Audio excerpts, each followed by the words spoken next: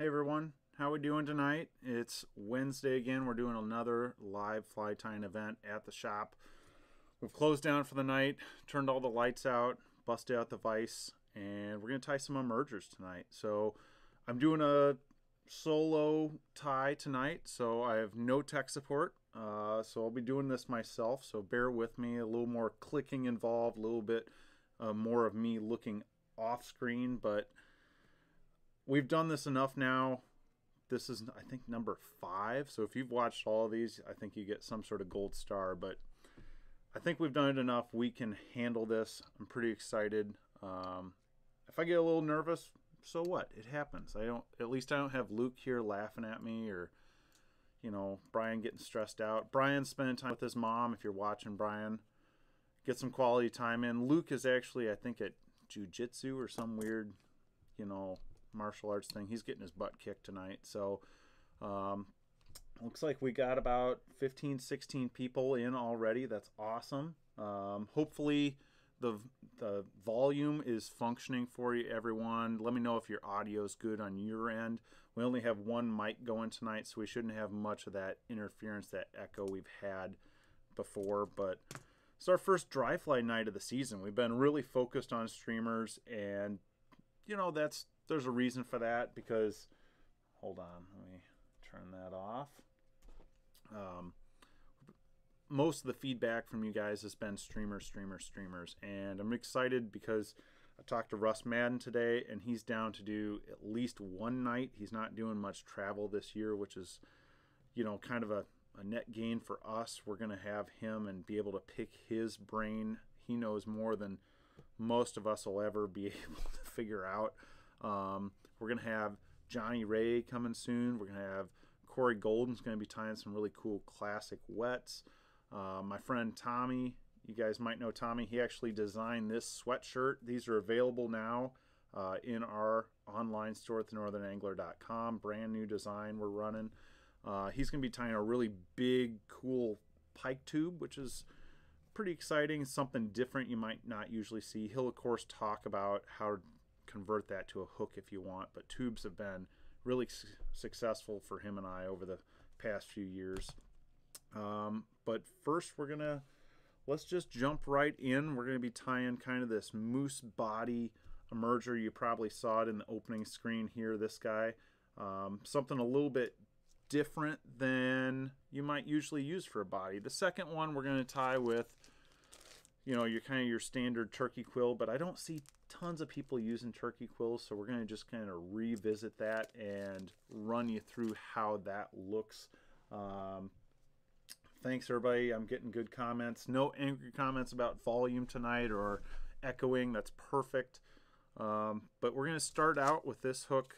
This is a Daiichi 1167. Let me switch over so you can see that. We're going to tie on a size 12 tonight. It's just going to be easier for you all to see. But these are great from size 12 all the way up to 18s. They're a little bit longer than a standard hook, but they're designed so that the butt end of this fly sits below the surface.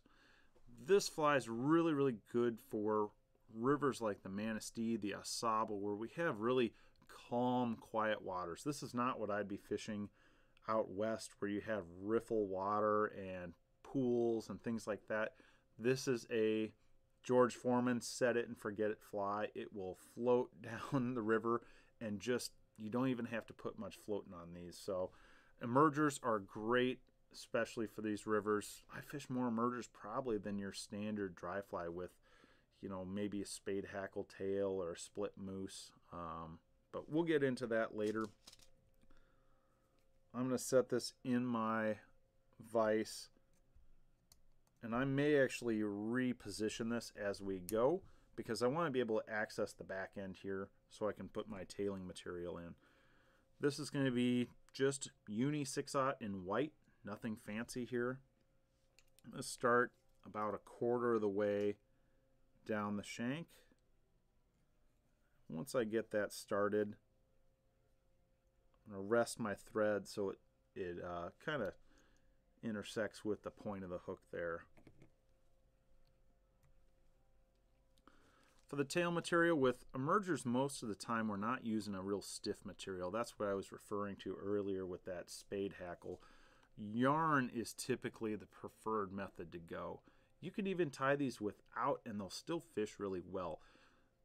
The big mistake I see a lot of folks make is using too much material. If you want to fly where the butt kind of sinks below the surface, if you pack it full of materials, it's not going to sink below the surface. It's going to get caught up in the film. It'll turn over. It could be a good emerger pattern, or excuse me, a good cripple pattern, but you want this to be a mayfly in transition. So I'm going to trim some Antron yarn here. This colorway, by the way, is real reminiscent, for me at least, of the Borchers Drake, which, if you don't know the Borchers Drake, you should. It's probably one of the better flies you can have in your fly box for any dark colored mayflies we have in Michigan. So this is way too much. I'm going to use maybe a third of this if I can, and see how when you use a lot less, it kind of splays out there. It gets kind of wacky. We want this to be a bad hair day because this is what's left of the nymphal shuck. They're trying to, shed their clothes and emerge as an adult insect here at this point. So I'll even pull these apart so they're uneven. I'm going to set this on here. Use a pinch wrap just so it stays on top of the shank.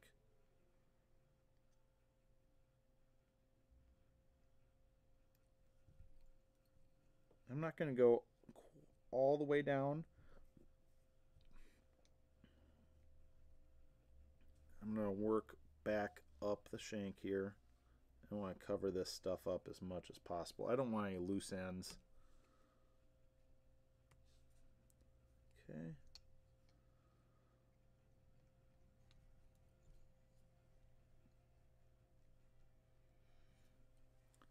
Now for the main event with this fly, the moose body. If you haven't tied with moose body, you should. It's one of the better tailing materials that are out there. It's extremely affordable. You really have to try and spend money on this. It's not expensive and it's going to last you a long time. I really like these pieces where you get a mix of coloration in there. I hope you can all see that. You get kind of some light, almost white colors. You get tans, you get dark browns. And that's what I want. I want these to be a mix of colors instead of just one color. But before we tie that in, I left myself a note here not to forget. We need to tie in a little bit of wire. This is extra small copper.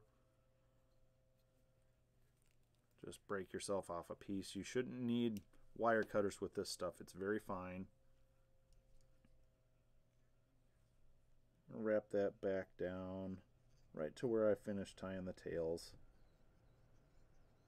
That yarn off. Everybody see okay? Dave has asked if I've ever tried to spin moose hair, and I have not. I'd love to hear how that went if anyone has tried that. It's not commonly thought of as a spinning hair. Elk, sure. Obviously we've done coyote, but in a dubbing loop, a little bit different. Tons of deer hair stuff, but I haven't tried moose, although I have a shocking amount of it. I actually was digging through my bins this morning and I have a patch about, I'm not kidding, it's a big patch. We had a guy that knew a taxidermist a few years ago and just brought us piles of stuff. We couldn't use all of it. There was so much. So maybe I should try that since I have so much of it. Alright, I'm going to bring that thread right back to where I was, right at the point of the hook. I'm going to snip myself some moose hair here. This is way too much. We're really looking for a small amount, maybe 6 fibers at the most. But the reason I chop this, you're going to have some small fibers that are just going to be waste. And then I'm really picky about mixing those colors in. So I will stack it. The only reason I'm stacking this is it makes tying in a lot easier. You don't need to work very hard at stacking this. If you use too many fibers, it's going to bind on itself and you won't be able to create a really smooth body that has that natural segmentation in it. This is still too many fibers. So I'm just going to start picking away. And I want to make sure I have a good mix of colors in there. And this is probably 8 fibers, maybe 10. I'm sure you guys are going to watch the replay on this and count them for me and telling me I'm wrong, but I'm just kidding. All right, mix those around. Tips are going to face the eye of the hook here. That's really important. I'm going to tie these with a little bit overlap. I hope you can actually see some of those tips there. Trying to catch your wire like I just did. That tells me I just broke off too much. And I like this 6/0 thread. I can spin it a little bit counterclockwise and get a really flat application.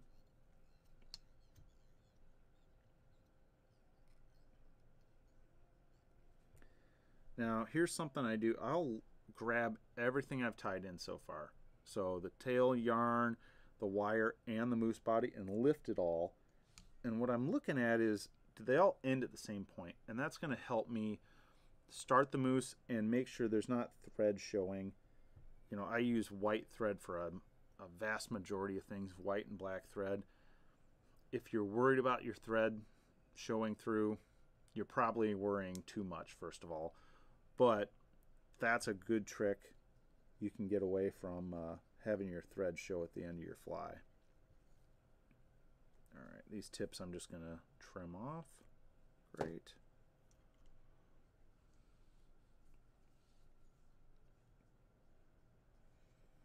All right, I'm actually going to create a bit of a taper, and really I just want to smooth out some of the dips I've created while tying all this stuff in. So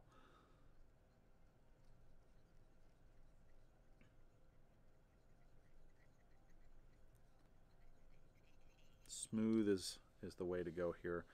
Now, because this clink hammer style hook curves a lot, I'm actually going to add a half hitch right here.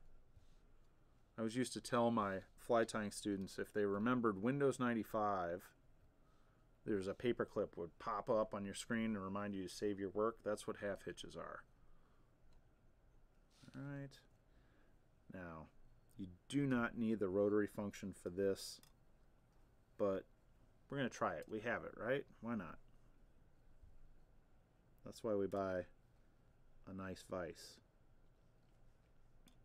And it's helpful sometimes to give your moose a little bit of a twist here.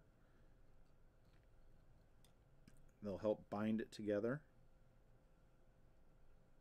because it isn't the most durable material. It's pretty darn durable. I slipped a piece there. That's okay. Move that binder or the cradle out of the way. And as with all my materials, I usually tie them off with 3 wraps on top and 3 in front. And we got a really cool kind of natural segmentation built out of that body right there. Trim off your excess. Now I'm going to do a half hitch again.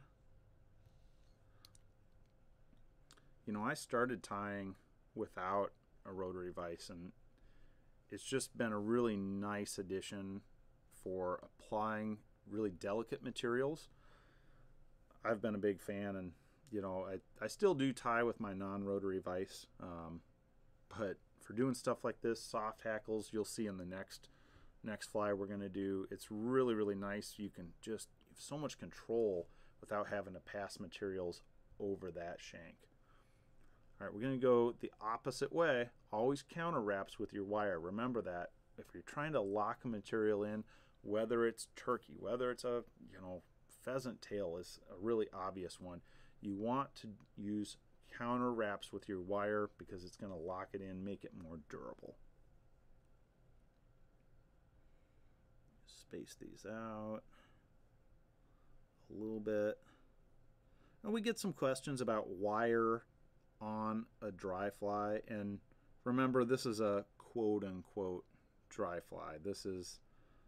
I want this section of the fly to be under the water because it looks vulnerable to those fish. That's what the emerger stage is, and that's why it's so enticing to our fish. Is it's very vulnerable.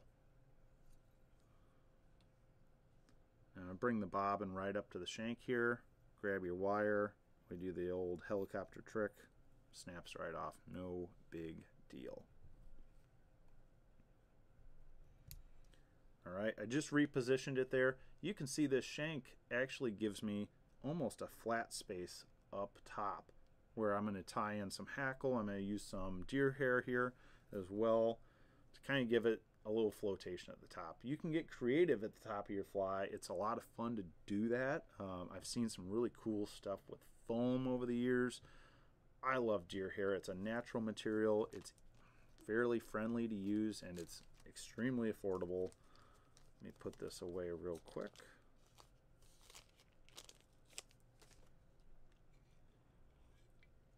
And stay hydrated. It's important. All right.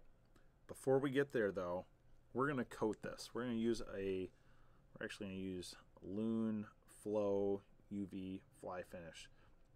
And I'd love to hear if any of you out there have used UV finish on dry flies before. I know a lot of you use it on nymphs, but the idea here, one, again, durability, but it will streamline, it will coat all this mousse, which is hollow, like most natural hairs, deer, elk, all that is hollow and is usually somewhat buoyant, but that will help streamline this section of the fly and allow it to sink underneath a little bit faster. Oh, it's just coming out.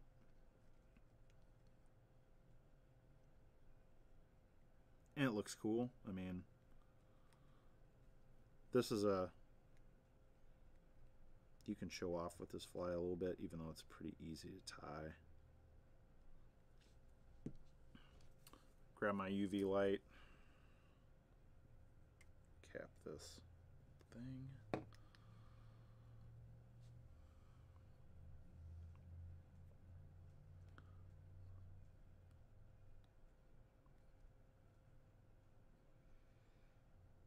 Alright, we're looking good. I always do the UV before I get to deer hair or anything, because as fine of a tip as you can get with these, it still tends to go everywhere. I mean, it's on my hands now. It's not ideal, but we can deal with that.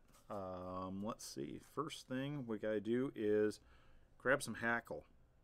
Now, I'm not going to give you a full rundown of hackle tonight, but to let you know, we're going to be tying with a saddle.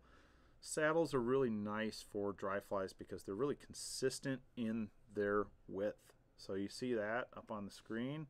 Look how consistent that is. And it makes it really, really friendly to tie with. Necks, on the other hand, tend to give you a much larger range of sizes. You can get anywhere from 24s all the way up to streamer size hackles, but they tend to be a lot shorter, and the usable space on that feather is a lot less, whereas I could tie probably, I don't know, maybe 5 to 8 flies with this one feather, maybe more, because this fly for example, doesn't use a lot of hackle. So real simple. This is pro grade, by the way, if you're curious. Whiting pro grade. I'm trying to get it on screen. It's easier to get it on this one. These are really nice for the money. Plus, they're well suited for Michigan sized flies. If you're tying smaller stuff, think about the bronze, maybe the silvers out there. 100 packs are a great way to go to if you know what size flies you're going to be tying in the future. I still have 100 packs from probably 8 years ago or more, and they still work awesome. Gauge this out. This is between a 12 and a 14 on my gauge, which is perfect. I don't need a huge hackle on this. I'm going to prep this by splaying these out.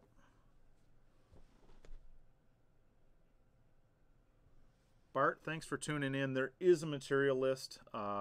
I realized this morning, I do apologize that I didn't actually complete the link in there, but if you go to our live fly tying page and scroll down to this event for this day and click on that, there will be a material list.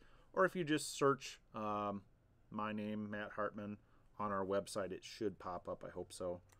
All right, I'm going to trim this. There's always a concave for feathers. This is important. And I really like this to be tied in with the concave facing towards the tail of the fly. So to do that, I always like to tie in, or excuse me, prep this by trimming the feather a little bit. I trim right down to the stem. The reason we don't peel these off is it makes the stem really slippery. By trimming close to the stem, it gives you a lot of material for that thread to grip onto, and that's really important if you want to tie durable flies. Usually on the side I want to tie or wrap towards first, I'll trim a little bit extra. And I hope if I put that there, you can see one side is trimmed up a little bit higher.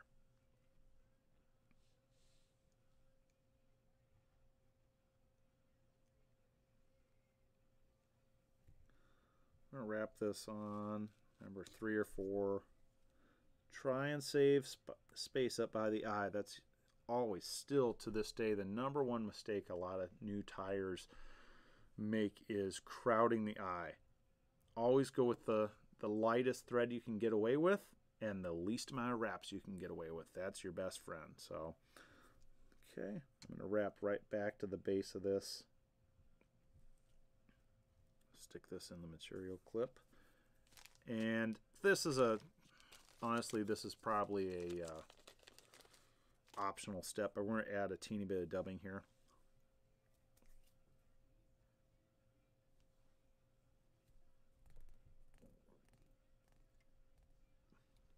Very small amount of dubbing. This is brown superfine, by the way. Super fine. All right. And I'll actually, it's a little goofy, but to bridge this gap, sometimes I'll wrap around behind. And that you can all agree, I hope, that was a very small amount of dubbing. And again, a lot of new tyers will use way too much dubbing. This is just a base for this hackle. Most people could probably skip this step, but I wanted to show that that's an option. If you want maybe a little bit more flotation, we have to save space up here for that deer hair wing at the very end. But we're just going to start palmering this hackle.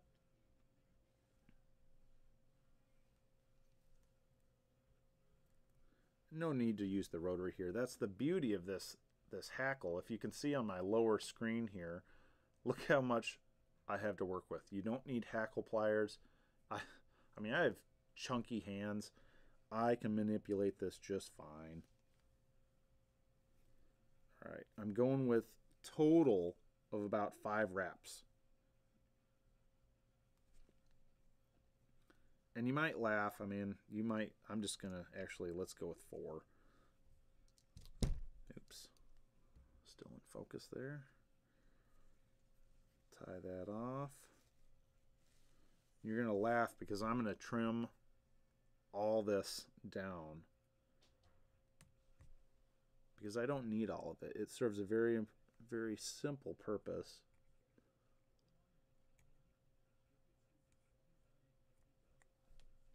All right. You could tie it like this. I feel like we're tying a tenkara fly right now, but I'm actually going to rotate this. I'm going to trim most of this hackle underneath flat, and that serves as kind of outriggers. If you can imagine that, you know, I just don't, with the full round hackle, you can't guarantee that it's not just going to turn over on its side and turn into a cripple, which could work great. I mean, that's fine if you're into that.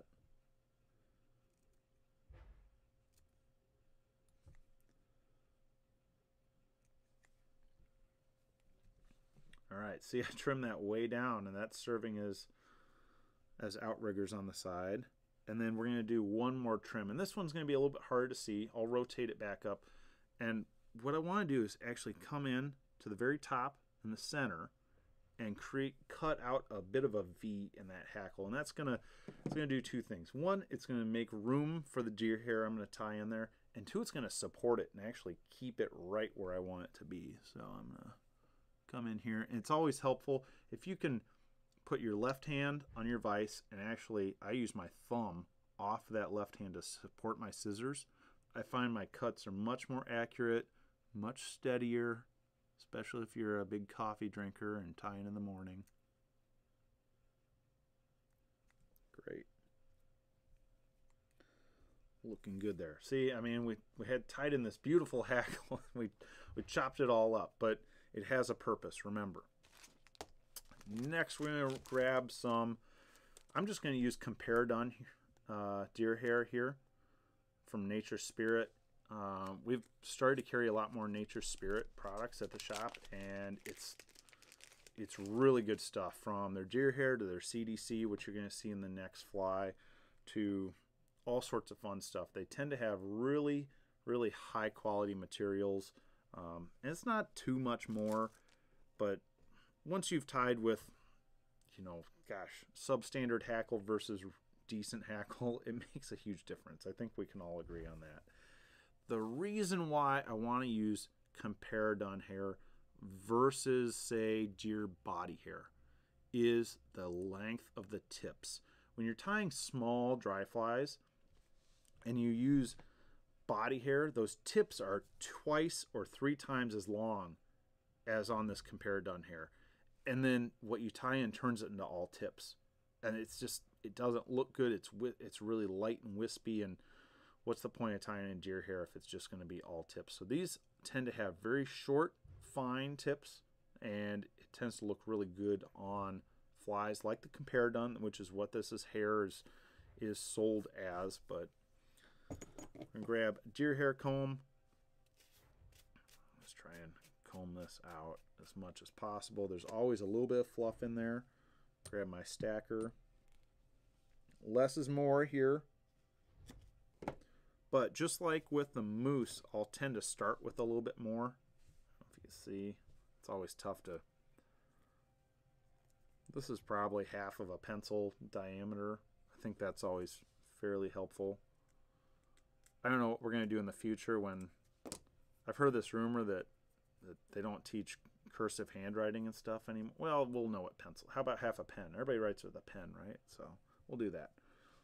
I don't know if you can see those tips in there, how nice and fine they are. I should have grabbed you some regular body hair to compare with, but I thought this would be sufficient. All right, we're going to stack that.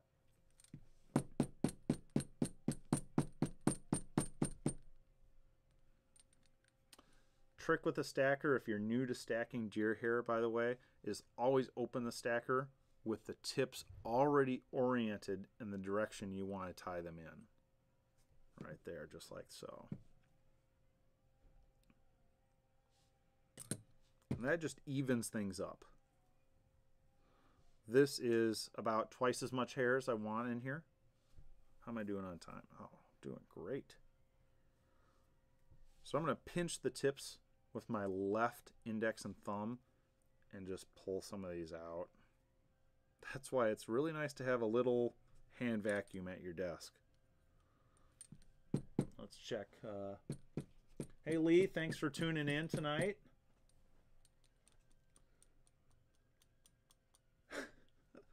Great question. Please tie that fly. Lee asked everyone, I'm sure you could see that, if he can use his hair since it's turning multicolored. Absolutely. I had someone try and bring me some of their cat hair once. I know guys that'll tie flies with their dog hair. Why not? I mean, try it. All right, we're going to measure this out. I always measure with my right hand, and then I transfer to my left hand. And I want these tips to be about even with where that tail material starts. Okay. And transfer there. Now there's two ways to do this. We can trim it in, we can trim it first, or we can tie it in and trim it later. With a very small amount of deer hair like this, I'm going to trim it first. And I trust my measurement with my thumb and index finger. I want to get that as close as possible. Everybody see that? Try and turn my fingers. I usually do 2 wraps. And you notice I haven't let go with my left hand. This is really important because if you let go, it's going to start to spin. We want to pinch it down, cinch. Great. And that gives us kind of this crazy hairdo here. That's going to give us this great emerger, make it very visible. This might be a little bit longer than I tie it sometimes, but I think it looks pretty good. It's a 12. I don't fish as many 12s as I do 14s, honestly, because this hook is a little bit longer, as I mentioned in the beginning.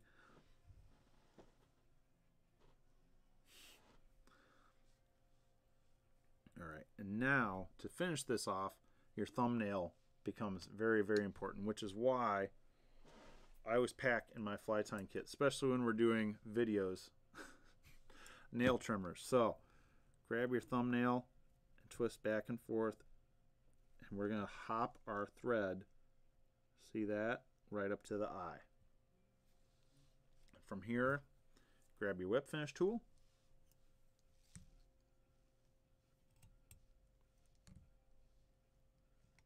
I'll probably do 2 sets of 3 or 4 whip finishes, or, you know, kind of turns of the whip finish tool, if you will.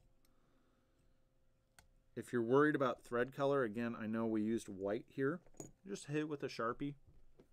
Looks great, ready for your photo session, glamour shots, and the fish of your dreams.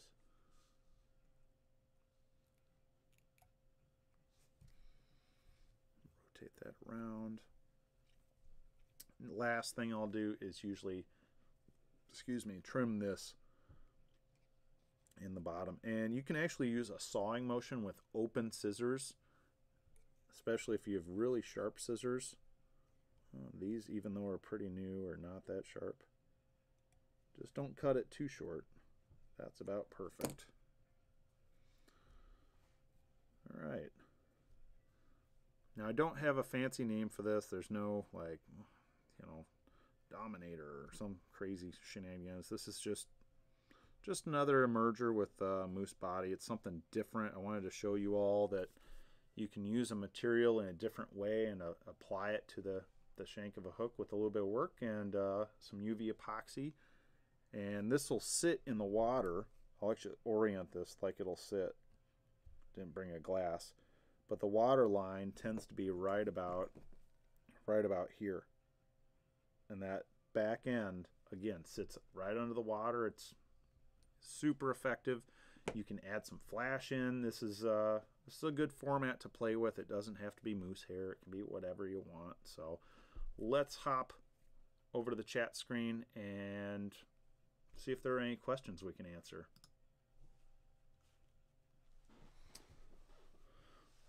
All right, it's funny, you can't tell here, but I got 2 cameras, 2 screens, a big light, all sorts of fun stuff. So sometimes I'm still figuring out where to look. We got 40 some people tuned in, which is awesome. Thank you everyone for tuning into these. And if you're a new subscriber, thank you so much. Really impressed. We've shot up over 2,000 subscribers, and we gained over 700 in the last 90 days, which is mind-boggling. But we really appreciate it. We made some investments in gear and time to do these videos and try and put out some more content for all of you. So we really appreciate the support. It's awesome. It's fun. We love doing this. So we all missed seeing your faces, of course, at the Franklin. But maybe this is the future. You never know. Questions about the fly fishing emergers. I'll put a question out there. You know, again, have you guys ever used UV epoxy on dry flies? Has it worked for you? You know, what application have you done? Have you tried any of these clink hammer hooks? They've been around for a while. The clink hammer itself is a whole style of fly. It's a little bit different. Uses a parachute with a post and everything. So, but a great fly, a great emerger. Do you find success with emergers, standard dries? We're going to tie, the next fly we're going to tie uses, again, I mentioned biots, but It's a little bit closer to a standard dry fly. It uses some elements of an emerger, but we'll get into that in a minute. Peter, thanks for tuning in, man. We haven't seen you in a little while. Hope you had a good Christmas. Brian, I mentioned at the beginning, but again, I probably will not tie this any larger than this 12 here. We carry these hooks up to a 10, which if you're tying maybe an emerger for some drakes would work.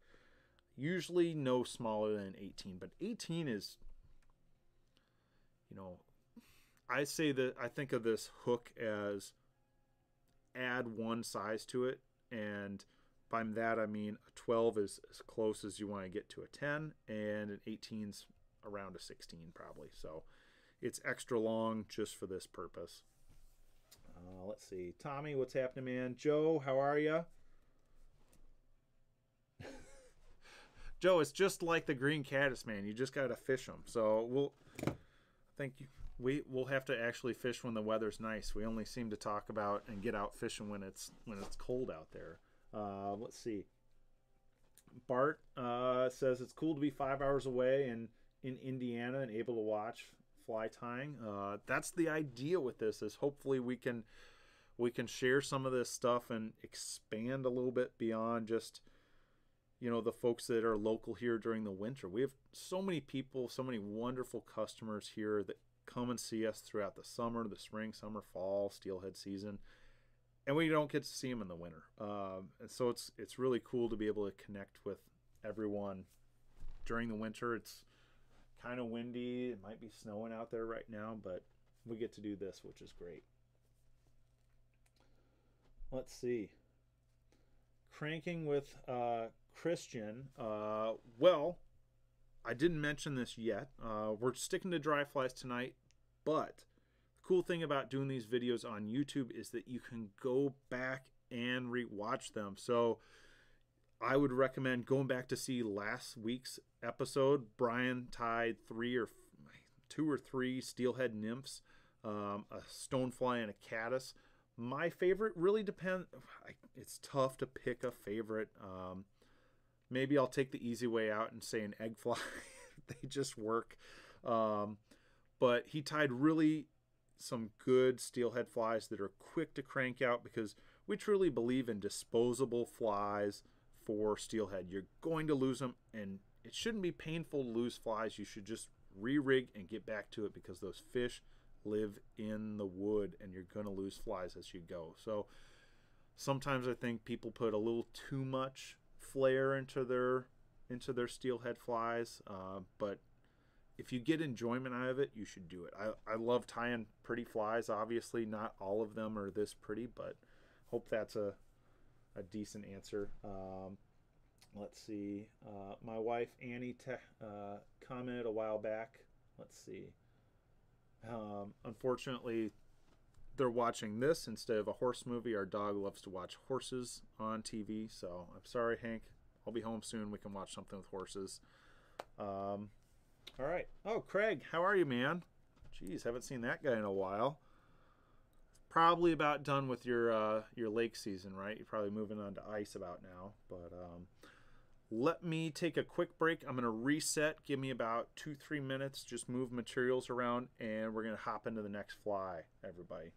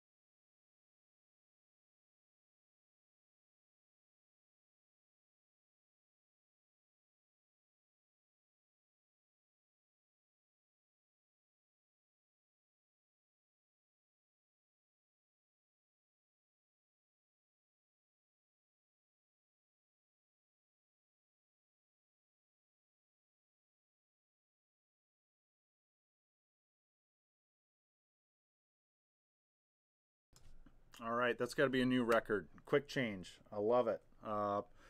Next fly we're going to be tying, we previewed in this Be Right Back screen we had here.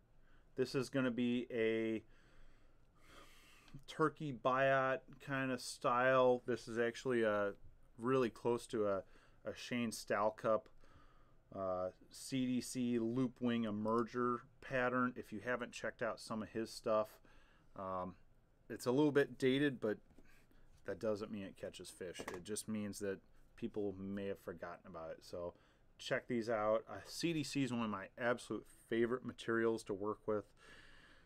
I don't think enough people use it, and it's so well suited for our waters. Again, we talked again earlier at the beginning of this first fly about really calm waters and choosing your fly based on the water type. And we talked about that last week too, and we hammer on that all the time, but just because you see it out there doesn't mean it's the right fly for the water type. And there's some information about that out there. I think my favorite was always Dave Hughes' book. I think it's Handbook of Hatches. I've lent that out so many times to people. It's full of my highlights from years and years ago and notes, and it talks about how trout don't speak Latin, and it makes perfect sense to match the water type. There's another book out there if you're into reading this winter. I think it's called What Trout See, and it's about, guys that fish out in New Zealand, and they fish the simplest darn flies. And I've tried those flies. They catch fish. The problem is I'm always torn between tying an aesthetically pleasing fly to myself and something that's utilitarian. So find that middle ground and get after it and have some fun. Find what makes you happy tying flies. We're tying this one on the newer Arex. Let me get that out of the light. The FW570.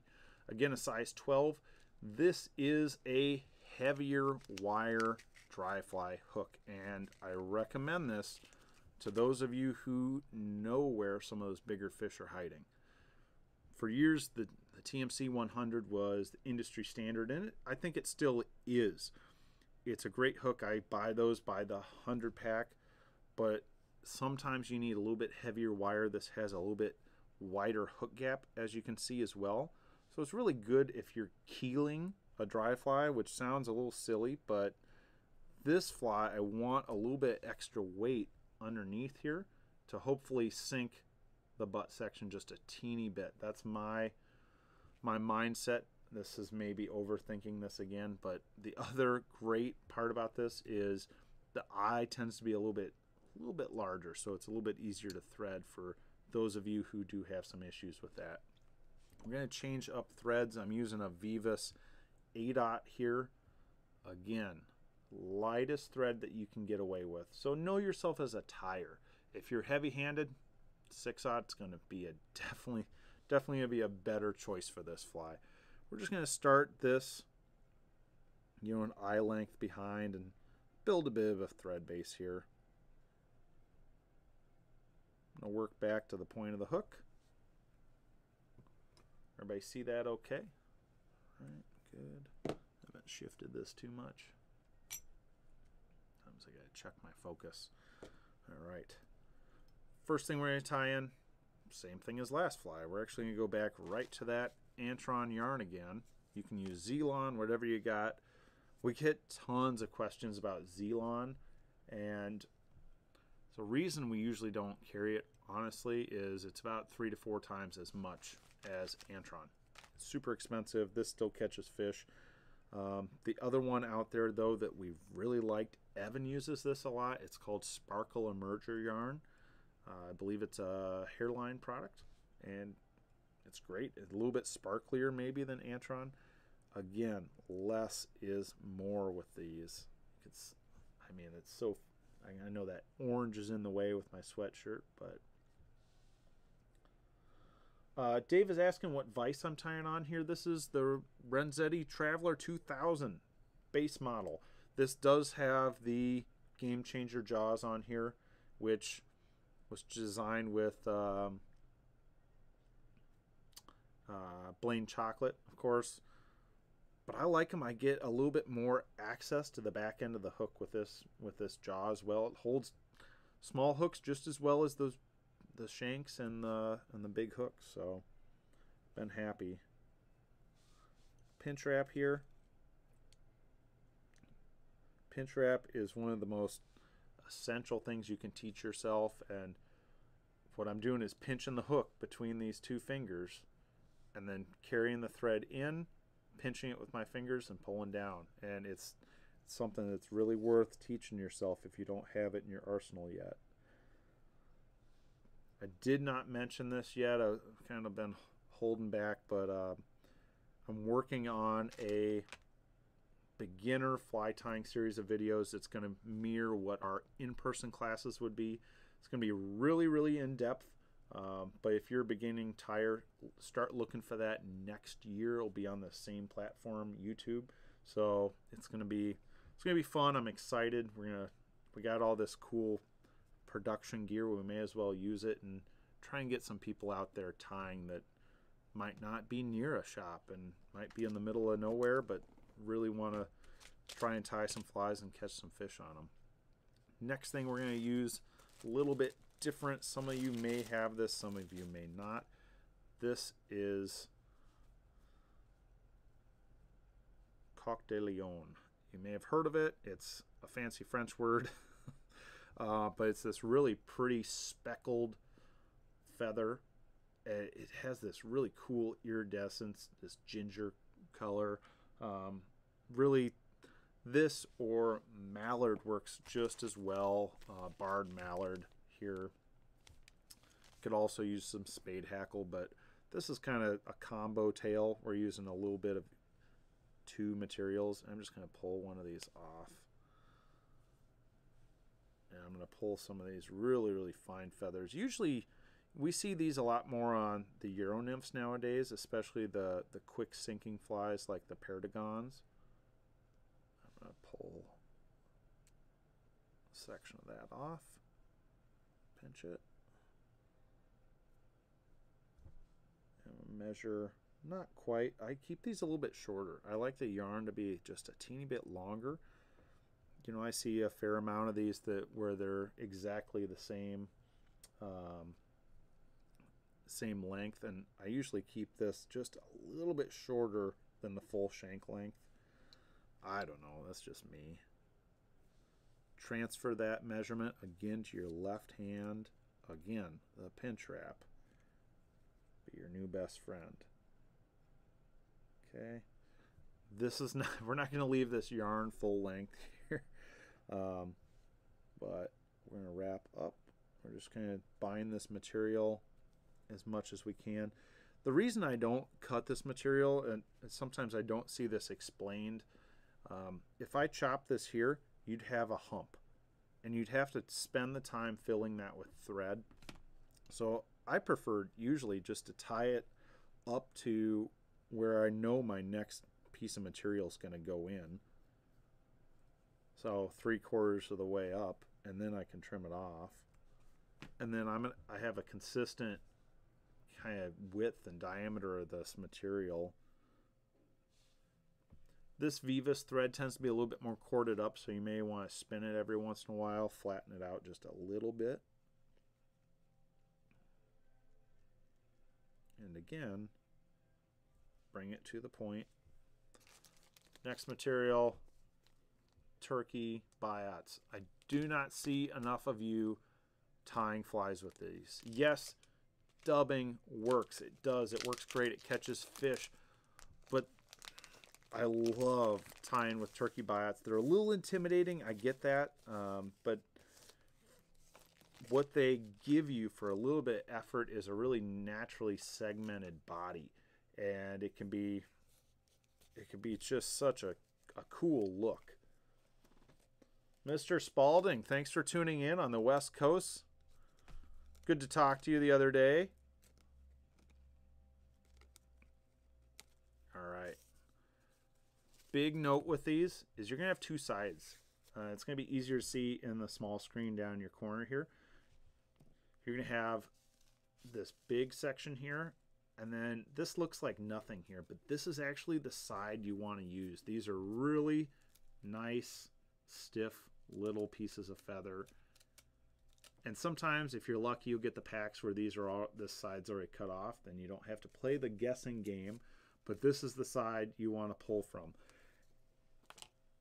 Now, there's two sides to this.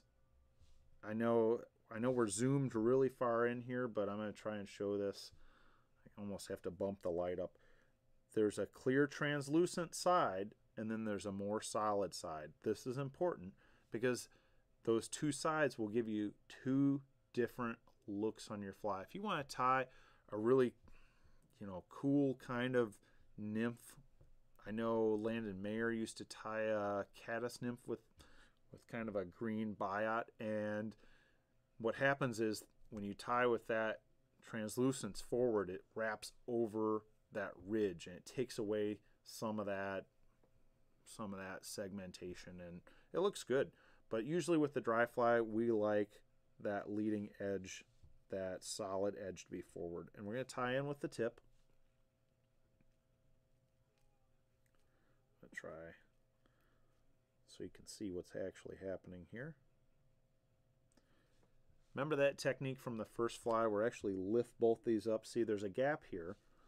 So I know I need one more wrap of thread. So I don't want to try and wrap a material backwards to fill in a space I've left. I could have just filled in with thread. Again, I'm going to spin my thread, my bobbin here.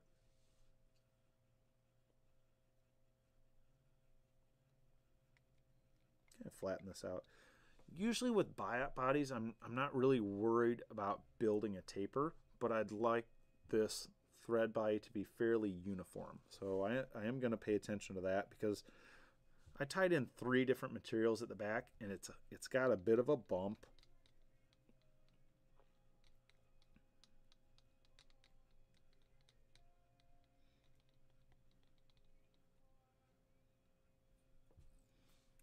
All right, half hitch time. Save your work. Grab your cradle. And I'm going to grab some hackle pliers for this one. You could try to do it by hand, but you don't have a ton of material to work with here. So I would prefer usually to use hackle pliers. This style is the best. Don't try and tell me otherwise, because I have owned probably 5 different pairs. They're all substandard to this silly little plunger. I know it's the cheapest thing you can get, but it's perfect. So I'm going to try and clip this back edge. All right, and then we're going to start wrapping and try not to twist this. Sometimes then those thin edges get twisted.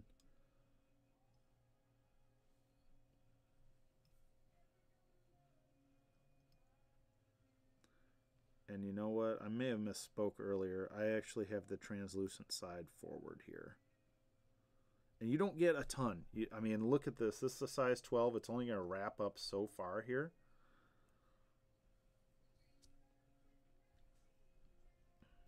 Grab this. I know, sorry, I got stuff in the way. I broke it. It happens. Just laugh about it, guys. That's okay. Holy cow. All right, slight meltdown. Don't panic. Don't panic. It's okay. It's okay. It happens to everyone. We can fix this very easily because we didn't break this off at the point. So we're just going to rewrap it.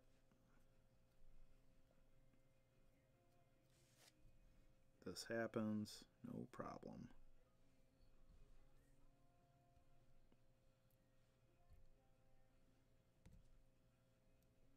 That's all we're going to get out of that. That's okay, because that loop wing really does come back pretty far, and we're going to cover some of that up with dubbing anyways.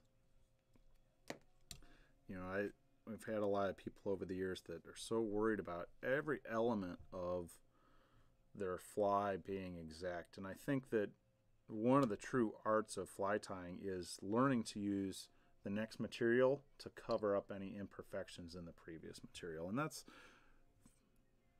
that's always worked for me, where, you know, maybe I didn't get the cleanest tie-off spot. That's okay. No worries. Again, I did forget to mention, of course, get ahead of myself. We're tying in Hendrickson pink. This is one of the very first hatches of the year, is the Hendrickson, and it tends to be a little bit larger insect. So you can go, and a 12 is usually not too big. Excuse me, 12s and 14s are awesome. So know that this is a good fly to start with because you're not overdoing it on the size. And next we're going to use some Nature Spirit CDC. We also carry some Wapsi. It's good stuff. Everybody, you know, most of the CDC out there is really good unless you get the Ultra Select. That's really cool.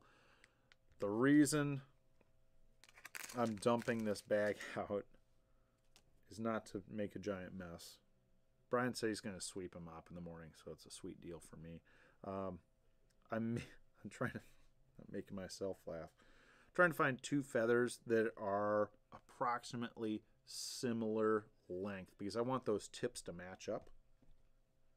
And I'll show you. I know it's probably a little hard to see.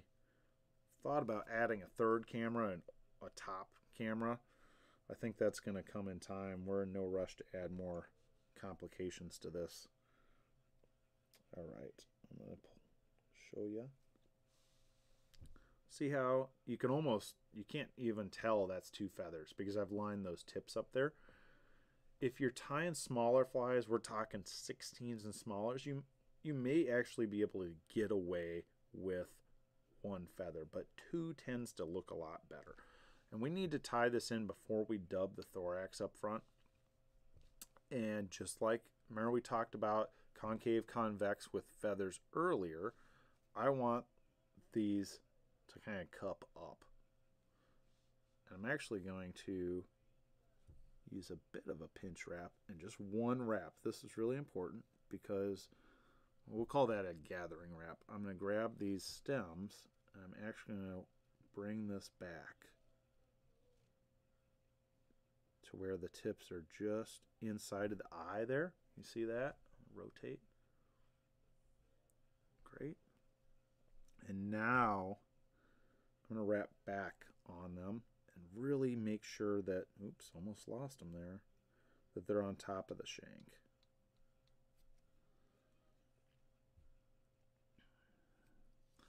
Another advantage using ADOT here is I can really crank down on there and I'm not worried about building up too much thread because we're going to fold those over.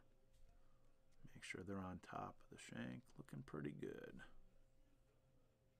Sometimes I'll tug on them a little bit, make sure they're durable. All right, we're going to add a little bit of superfine.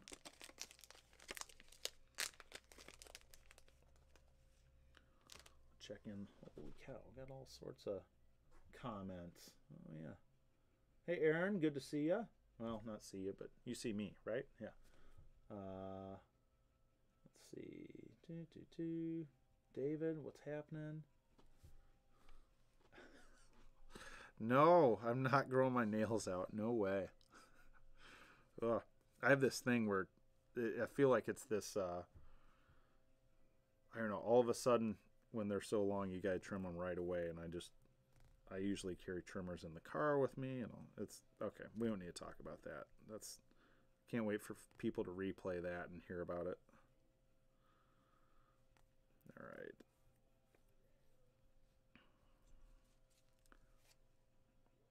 I'm leaving almost an eye length up front because I want to add a little bit of partridge up front.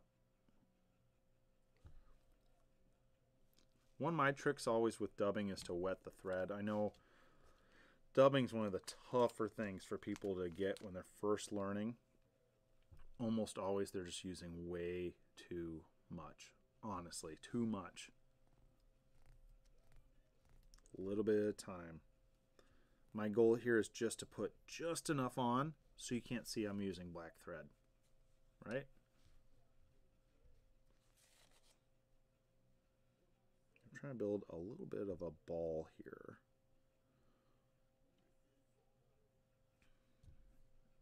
Check, looks good. There's one part I want to cover. This is another nice reason to have rotary vise, is I had a little bit of thread showing there.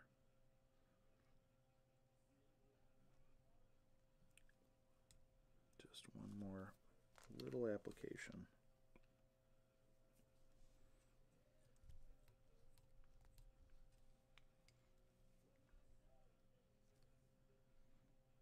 All right, there we go. Next thing we need to do is fold these CDC feathers over.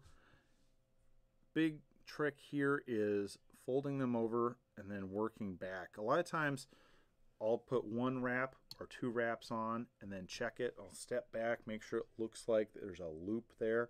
The great things about these feathers is you almost have to look at them in really good light, but there's all these tiny little pieces coming off, little almost fibers coming off each one of these strands, and they hold air bubbles, and it looks so realistic when you fish these floating down the river. It's one of those materials that's natural, and I think it's not going away anytime soon.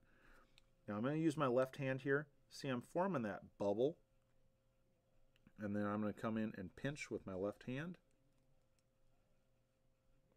Put 1, 2 wrap on there. I want to see what it looks like. That's a little bit much, probably. I'll probably downsize that just a little bit. And that's the advantage of using 1 or 2 wraps there, is you can adjust on the fly.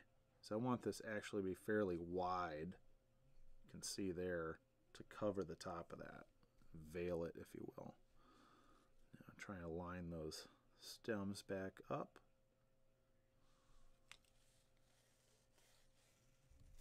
That's what I'm looking for right there. All right. Lift in front of that stem and put some wraps down. Make sure you really lock this in, because it will try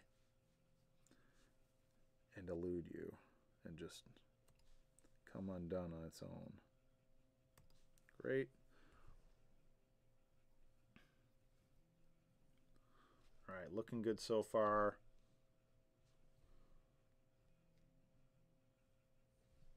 Last thing we're going to add, if I can find it, a little piece of partridge. This is one of my favorite things I've bought over the years, is a partridge skin. It's a small investment. Usually you're not spending over $40, but gosh, you get so many beautiful feathers that just seem to last forever and ever. Soft hackle is one of those underfished things, but great nymph legs, things like that. I'm going to peel all the marabou shenanigans stuff off the bottom. Expose the tip. Now usually I'd prefer to tie in maybe sometimes at the stem, but so we're just going to try and get 1 wrap, maybe 2. We'll see how it looks with this. So we're just going to do the tip here.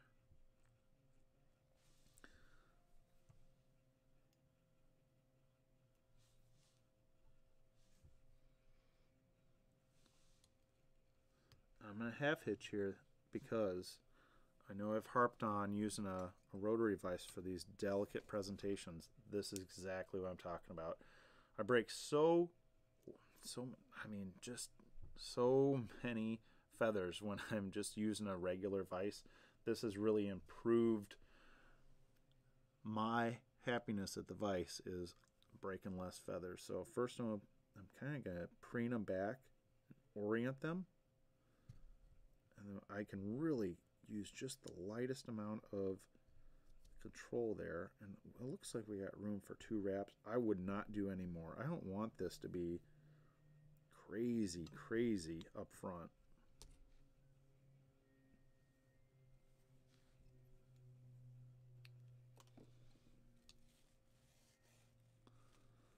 So I'm going to do 2 wraps there, 2 in the front, and then 1 more. Come in, tie that off, And we are looking good. All right. Now, we're going to clean up this little nub on the top, you can see, with the whip finish. See a lot of people try and clean this up before you get to the whip finish, but why not incorporate it right into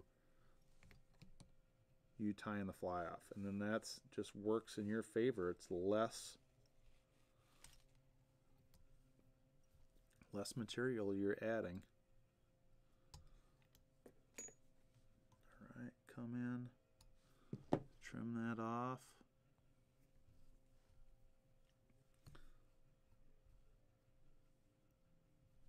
Last thing to do is trim these tail fibers, the yarn we first tied in. That's the fly right there. I know that orange is probably not helping you see things. Sorry about that. I just wanted to show off. There we go. This is a great fly because it can be fished in a whole different, a whole bunch of ways.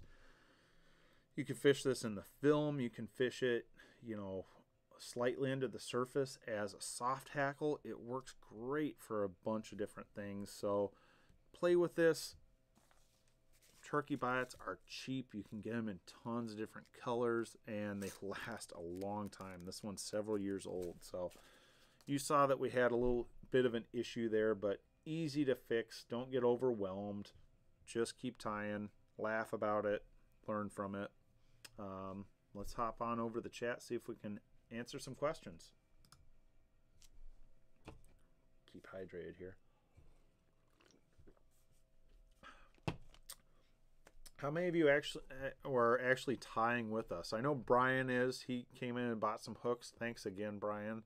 On that note, thank you all of our loyal customers who've been in this holiday season. We've been overwhelmed with how much people are tying and fishing and getting out there having fun with it this year. It's so cool to see people progress and bring us pictures of their flies, and we love helping with that stuff. So never be afraid to ask for advice, even if you're halfway across the country. That's what we're here for. We may be a small town independent fly shop, but we're here to help people learn and get out on the water. That's why we don't say it just to say it. We actually like doing it. So let's see. Thanks for tuning in, Brian. Hope you're doing well. I haven't seen you in a little while. Any questions on these flies? How to fish them? Anything like that? I never heard if anybody's using UV finish on their dry flies, if it's just me. Again, that was Flow. Wrong camera. This stuff is awesome. Used a lot of different lights the past few years, but this infinity light's probably my favorite. It's rechargeable. Really nice. I know Eric uses this to charge up, I think, his ice fishing jigs, which is a smart way to go because you don't have to buy batteries, and it's chunky, has a lanyard, so multiple uses there. Let's see. Joe's asking, with Biot style dry flies, do you ever put a little super glue underneath? Absolutely. Probably should have done that on this one. Let's be honest. It probably wouldn't have come unraveled like that, but a little dab of Zap-A-Gap would be awesome. The downside is with these really small hooks, you can overdo it. Usually what I would do is put a dab on a sticky note and use a bodkin to really control the precise amount of super glue you put on your thread before you're wrapping your biots. I think that can be really helpful and make for a really durable fly. Good question. Time of year to fish these. This is when you're itching badly to get out in the spring and go chase some flies. Time of year to fish these, since it's more of a Hendrickson color scheme. This is usually in my box of dry flies. It's kind of the Hail Mary box. I'll usually be fishing streamers in the spring, and then once in a while we'll see a little Hendrickson emergence, and I'll throw these right on and get rocking. But usually that's not until end of April. The problem with the Hendrickson hatch sometimes is that it happens before the trout opener and most people are out there. But remember, in Michigan, we're lucky enough to have a fair amount of our rivers open year round, and you can go out and you can chase these hatches. It's a lot of fun. They're good size flies. You will have no doubt what these flies are when they start coming off, because they are sizable. Plus, you haven't seen a dry fly hatch all winter long. Maybe if you're lucky, a blue-winged olive or an early stone, but this is the real true beginning of dry fly season in northern Michigan. Let's see, what else do we got? Let's see, let me check one thing before we sign off. Just want to check the schedule, make sure I get everything right for what's coming up. So we'll probably start to call it a night. I'm going to eat the spaghetti that I forgot to earlier. Well, I just ran out of time, and I'm going to go see my dogs, and hopefully all of you have an awesome, awesome New Year. Stay healthy. Please get out there and fish. Send us all your questions. If you haven't done so, please think about subscribing. That really helps us out. Hit that notification button, maybe the thumbs up. Leave us a comment if you have questions, you think about comments or questions later. We love to see you guys out there on the water, sending us your pictures. We love sharing those. Shoot us a message at Instagram. We're at the Northern Angler. And check us out at thenorthernangler.com if you want to support us. This material list is available on our website, and I'll make sure it ends up in the description there so you can tie flies just like this, hopefully even prettier. So thanks, everyone. Let's see. Cranking wants me to go fishing with him. That sounds good.